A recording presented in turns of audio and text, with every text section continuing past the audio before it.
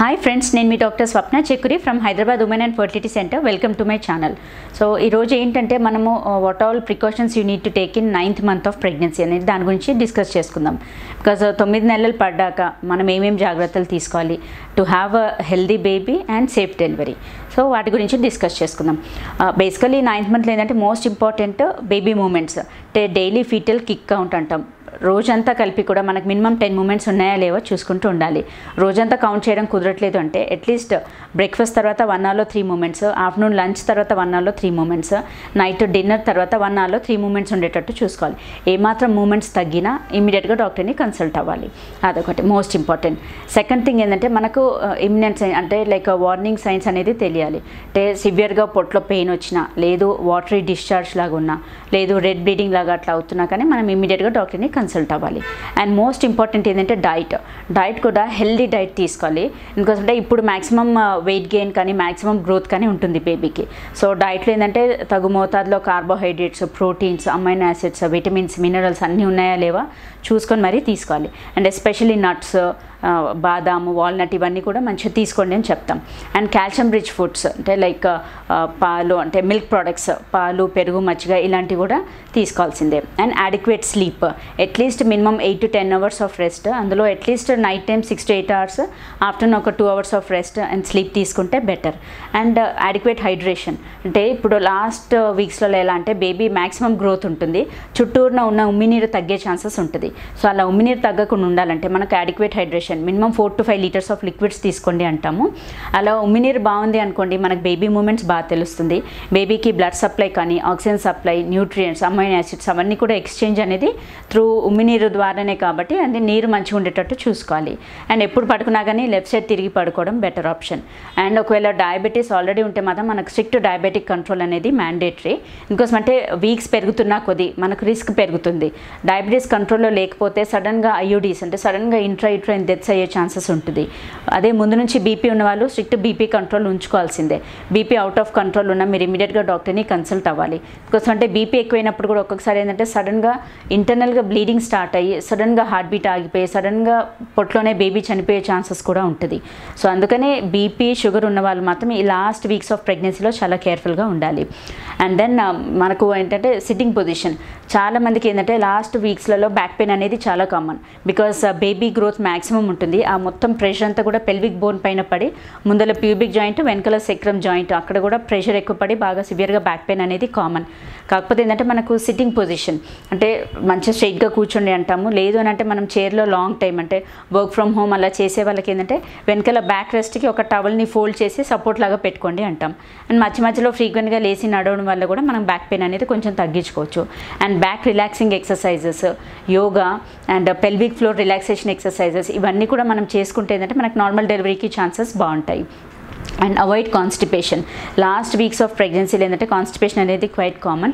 So high fibre diet తీసుకుంటే కూడా motions ఫ్రీగా ఉంటాయి. అండ్ దెన్ ఇబ్బంది ఉండదు. బికాస్ కాన్స్టిపేటెడ్గా ఉంటే కూడా పొట్లో పెయిన్ వచ్చేసి యూట్రైన్ కాంట్రాక్షన్స్ స్టిమ్యులేట్ చేస్తుంది. సో మనకు తెలియదు అది డెలివరీ పెయిన్సా లేకపోతే కాన్స్టిపేషన్ వల్ల వచ్చిన పెయిన్ అనేది కూడా తెలీదు. అండ్ బేసికలీ ఏమి ఇన్ఫెక్షన్స్ లేకుండా చూసుకోవాలి. Especially urinary tract infections and vaginal infections.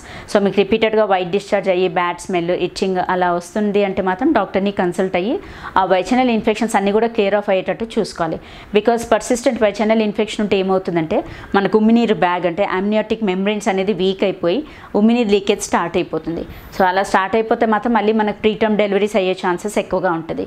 So basically you need to avoid vaginal infections. And 9th month of ప్రెగ్నెన్సీలో ఏంటంటే మనకు ఫాల్స్ కాంట్రాక్షన్స్ స్టార్ట్ అవుతూ ఉంటాయి. దాని ఏమంటే బ్రాక్స్టన్ హిక్స్ కాంట్రాక్షన్స్ అంటాం. అవి ఏంటంటే ఫాల్స్ పెయిన్స్ అంటే జస్ట్ బిఫోర్ డెలివరీ ఒక 2 to 3 weeks ముందు నుంచి స్టార్ట్ అవుతాయి. అందులో ఏంటంటే పొట్ట టైట్ అవ్వడము, మళ్ళీ అదంతా అదే వదిలేస్తుంది అంటే సాఫ్ట్గా రిలాక్స్గా అవుతుంది. మళ్ళీ కొంతసేపు అయితే మళ్ళీ టైట్ అవ్వడము, మళ్ళీ రిలాక్స్ అవుతుంటుంది. But the intensity will be the same.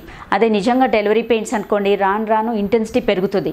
అంటే కొంచెం నొప్పులు ఎక్కువ అవుతూ ఉంటాయి. ప్లస్ ఫ్రీక్వెన్సీ అంటే పదే త్వరగా వస్తూ ఉంటాయి. అవి ట్రూ పెయిన్స్. ఇవి ఏంటంటే falls pains. So false pains ఏంటంటే మనకు యూట్రస్ని అండ్ మదర్ని కూడా ప్రిపేర్ చేస్తుంటుంది అంటే ఫ్యూచర్ డెలివరీ కోసం. సో ఇది నార్మల్ అనేది అవగాహన ఉండాలి. లేకపోతే ఏంటంటే కొంచెం పెయిన్ రాంగ్లోనే ఇది డెలివరీ డెలివరీ పెయిన్స్ ఏమో అనుకొని మిడ్ నైట్స్ కూడా వస్తూ ఉంటారు పేషెంట్స్, మళ్ళీ ఒక డే అబ్జర్వేషన్లో ఉండి మళ్ళీ డిశ్చార్జ్ అవుతుంటారు. సో ఫాల్స్ పెయిన్స్కి ట్రూ పెయిన్స్కి మనకు డిఫరెన్స్ తెలియాలి. దీనికి సంబంధించిన వీడియో మనకు డీటెయిల్ వీడియో కూడా ఉందండి, అది మీరు చూడొచ్చు. అండ్ అది కాకుండా మనకు ఏంటంటే nipple care is more important. Flat nipples ఉన్నాయి అనుకోండి, దానికి ఏంటంటే కొంచెం కోకోనట్ ఆయిల్ లాగా పెట్టి అదే మసాజింగ్ కానీ స్టిమ్యులేట్ చేసి కొంచెం నిప్పుల్స్ బయటికి లాగడం కానీ, లేదంటే మనం సిరింజింగ్ చేసైనా నిప్పుల్స్ని బయటికి లాగాలి. బికాస్ పోస్ట్ డెలివరీ అంటే డెలివరీ తర్వాత మళ్ళీ ఫీడింగ్కి ఇబ్బంది అవ్వకుండా యాంటీనేటల్ పీరియడ్లోనే అంటే డెలివరీ అవ్వకముందు నుంచే మనకు ఆ ప్రిపరేషన్ చేస్తుంటే కొంచెం నిప్పుల్స్ అనేది బయటికి వచ్చే ఛాన్సెస్ ఉంటుంది, అంటే ఫీడింగ్కి ఇబ్బంది అవ్వకుండా ఉంటుంది. అండ్ దెన్ కొన్ని బాడీలీ చేంజెస్ అవుతాయి. ఇప్పుడు 9th month పడంలోనే చాలామందికి ఏంటంటే బికాస్ ఆఫ్ హార్మోనల్ ఇంబ్యాలెన్సెస్ బాడీలో టెంపరేచర్ అంటే వేడిగా ఉన్నట్టుగా ఉంటుంది, అది నార్మల్. అండ్ ఇంకోటి ఏంటంటే మూమెంట్స్ అనేది కొంచెం తగ్గుతుంది, అది కూడా నార్మల్, టెన్షన్ పడకూడదు. వెజనల్ సెక్రీషన్స్ అనేది ఎక్కువగా అవుతాయి, అంటే ముందు లైట్గా వైట్ డిశ్చార్జ్ అవుతుంటుంది, ఇప్పుడు రాను ఏంటంటే ఆ వైట్ డిశ్చార్జ్ సెక్రీషన్స్ ఎక్కువగా అయ్యి తడిగా ఉంటుంది. సో కొందరు ఉమ్మిని లీకేజ్ అవుతుందేమో అని కూడా అనుకుంటారు, but it's only vaginal secretions. And కొందరికి మ్యూకస్ ప్లగ్ ఎక్స్పల్షన్ అంటే ఇట్లా తెమడలాగా అట్లా మ్యూకస్ ప్లగ్ లాంటిది కూడా సెపరేట్ అయ్యి బయటకు వచ్చేస్తుంది. సో ఇవన్నీ కూడా అంటే quite common in the 9th month అన్నట్టు. అండ్ దెన్ కొంచెం హార్మోనల్ ఇంబ్యాలెన్సెస్ వల్ల కూడా స్లీప్ డిస్టర్బెన్సెస్ ఉంటాయి, అండ్ నిద్ర పట్టకపోవడం, plus frequent urination. Because baby maximum size వచ్చేసరికి హెడ్ కూడా కిందికి జారి ఆ బ్లాడర్ పైన ప్రెషర్ పడి కూడా ఊరికే యూరినేషన్ వస్తూ ఉంటుంది. సో వాళ్ళకి డిస్టర్బ్డ్ స్లీప్ ఉంటాయి, అండ్ మూడ్ స్వింగ్స్ ఉంటుంది. సో ఇవన్నీ కూడా కామన్ చేంజెస్ అన్నట్టు. వీటన్నిటికీ మనం ముందే ప్రిపేర్ అయ్యి అంటే మెంటల్గా అండ్ ఫిజికల్గా రెండింటికి ప్రిపేర్ అయ్యి ఉండాలి. అండ్ మోస్ట్ ఇంపార్టెంట్ ఏంటంటే ఎక్కువ స్ట్రెస్, యాంగ్జైటీ, టెన్షన్ తీసుకోకూడదు. అంటే డెలివరీ ఎలా అవుతుందో, అది నార్మల్ అయిద్దో లేదో, సిజేరియన్ అవుతుందా అనేది అట్లా టెన్షన్ ఏం లేదు. రెండే ఆప్షన్స్, అయితే మనకు అన్ని ఫేవరబుల్గా ఉంటే నార్మల్ డెలివరీ అవుతుంది, లేదు అంటే సిజేరియన్ అవుతుంది. సో రెండింటికి యూ షుడ్ బీ ప్రిపేర్డ్.